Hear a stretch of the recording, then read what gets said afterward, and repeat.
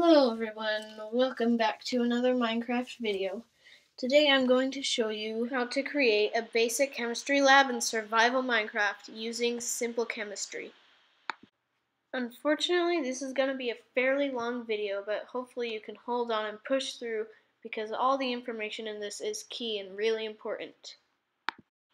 So first I'm going to open up Technic and the simple chemistry mod pack that we installed earlier. If you didn't already install this, then click the screen now. Okay, I'm in. So, I'm going to create a new single player world. I'm going to call it Chemistry Tutorial.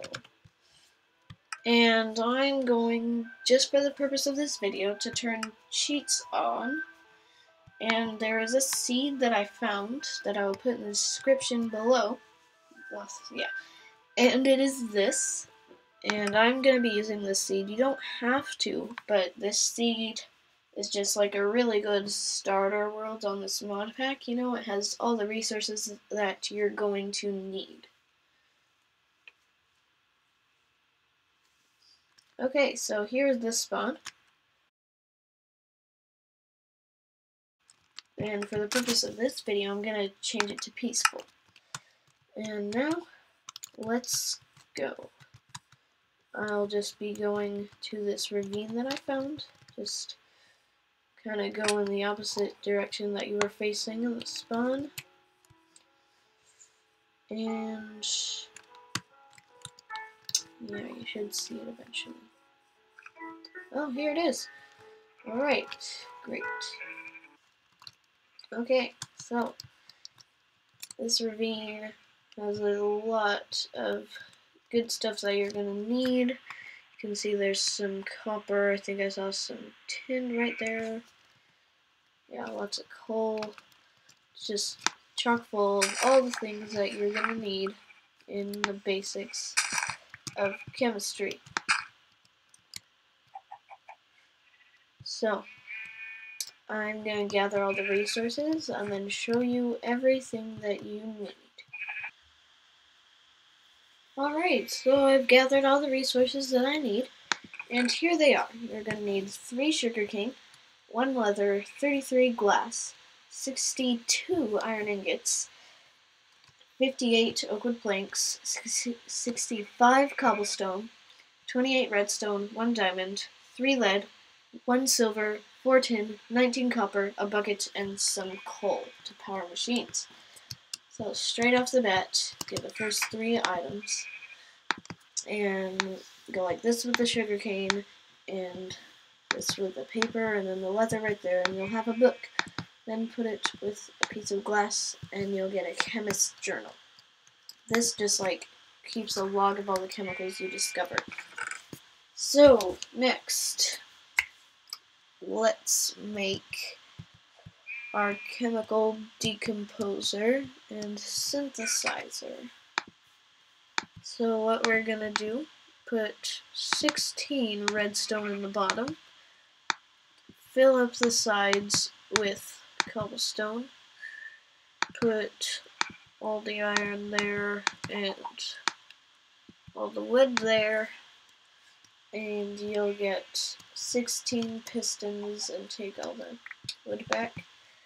Then make 2 blocks of iron. Then surround the blocks of iron with pistons, and you will get 2 atomic manipulators. Now, put redstone atomic manipulator like this and surround it with iron, and you will get a chemical decomposer. Now put the diamond on top of that, and put iron on the sides. Actually switch diamond and redstone, you'll have a chemical synthesizer. Whew, okay. Alright, so now we are going to make a leadstone flux duct, which is pretty much a wire. But yeah, here's how you make it. Of course, you're also gonna need lead. And bam, there you go. Now, let's just get all of this, because we're going to need all of it eventually. So for this next one, which is the aqueous accumulator, we need 2 copper gears,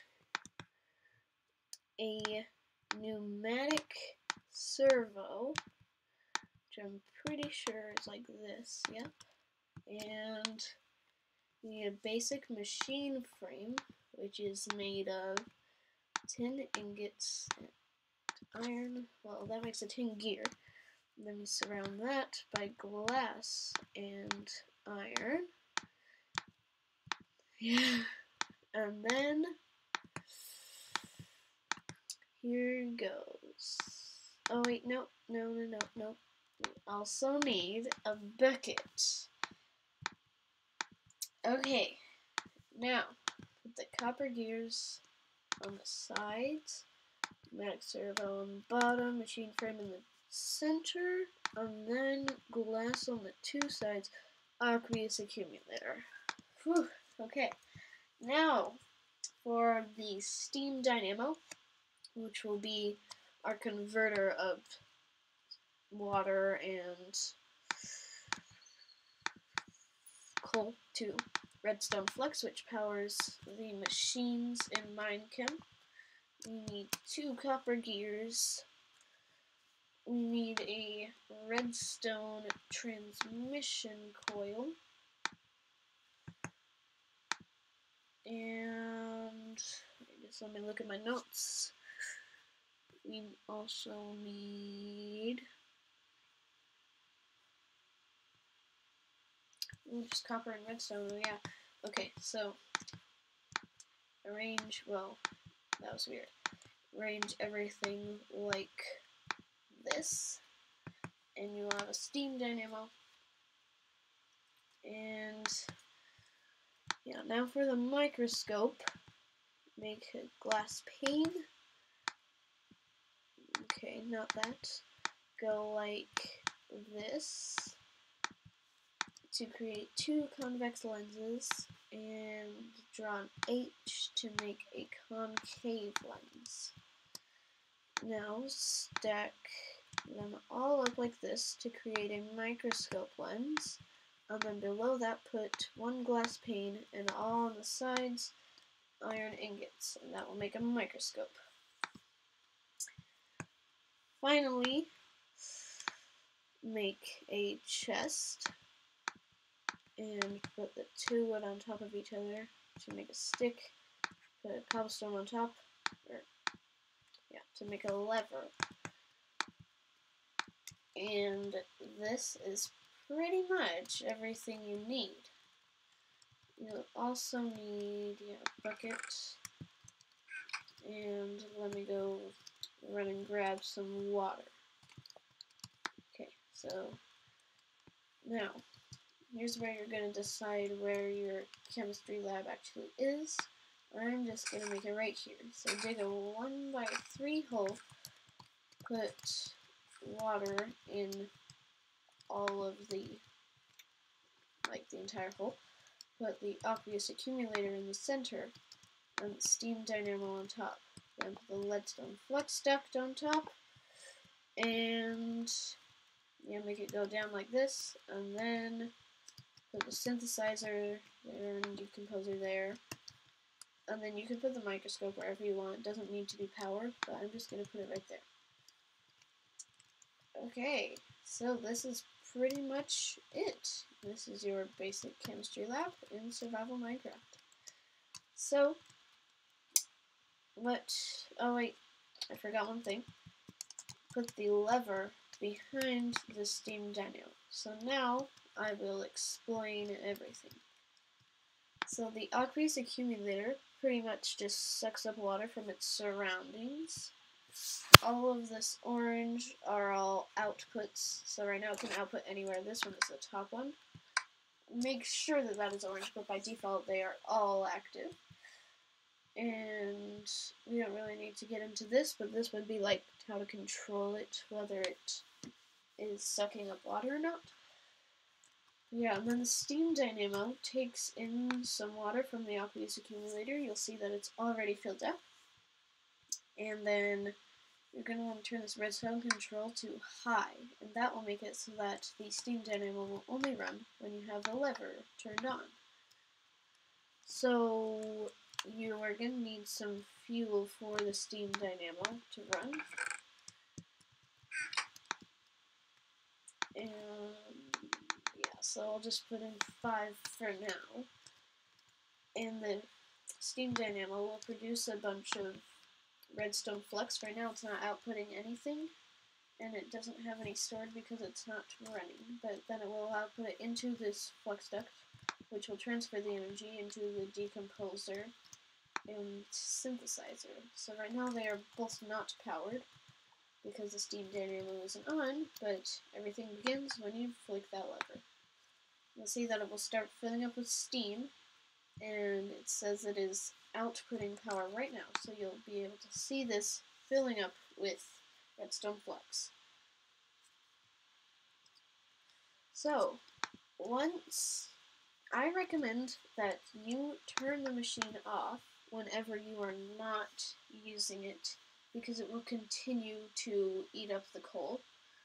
And if it has any redstone flux stored, in fact, let's keep it running until it stores some, it will keep that redstone flux stored, but the steam will dissipate while you turn it off, but that doesn't really matter. Let's see if it's storing power now. So I'm gonna turn it off, which will, actually, let's finish up this piece of coal.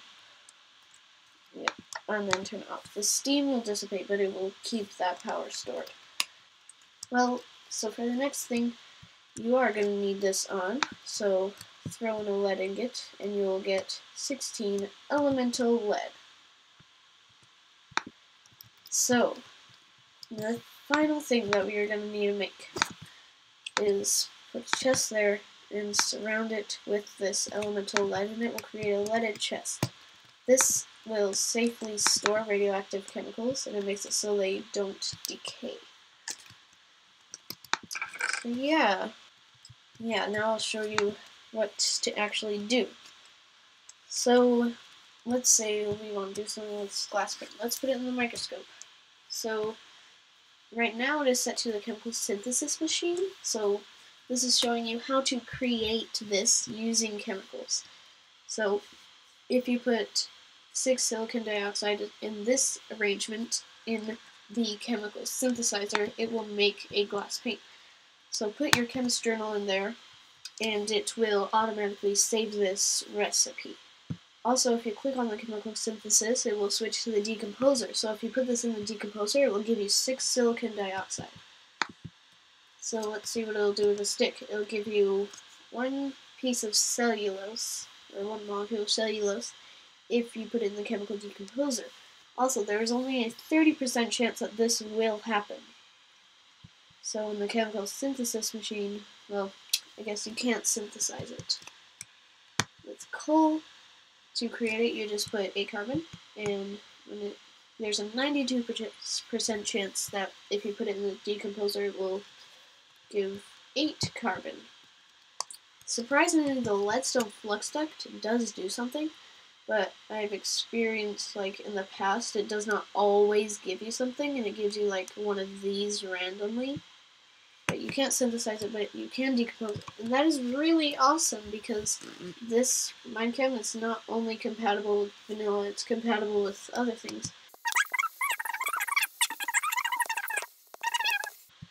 Just having your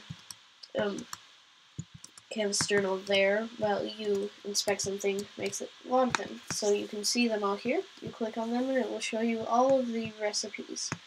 So let's make some cellulose really fast. Just throw some sticks in there. And it didn't give anything because there's only a 30% chance that it would. And this is still receiving, well, it has some energy stored right now, even though that is not running, so it's still going. So let's put some coal in. There, we have 8 like atoms of carbon. Let's try dirt. Oh yeah, seems like the dirt doesn't do anything.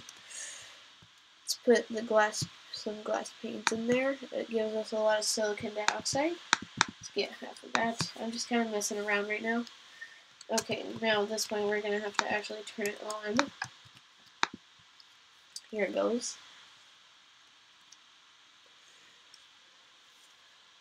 And then using this, why don't we... Well, I'm going to want to inspect all of these really fast. Okay, we don't have to inspect pure elements because we don't know that they won't break down any further. So, now to synthesize things, you have to select something first. So let's say I want to make silicon dioxide. You click on it, and then you'll see it will say active silicon dioxide. So if you put it in there, it will automatically put in the recipe, and you just have to throw in some silicon and oxygen. And then just like shift click and it will give you more silicon dioxide. So let's say I want to make some glass panes. You click on that, you shift click it in, and then you put some silicon dioxide there, and you'll have more glass panes. So yeah, that is pretty much your chemistry lab. So hope you guys have fun exploring with that.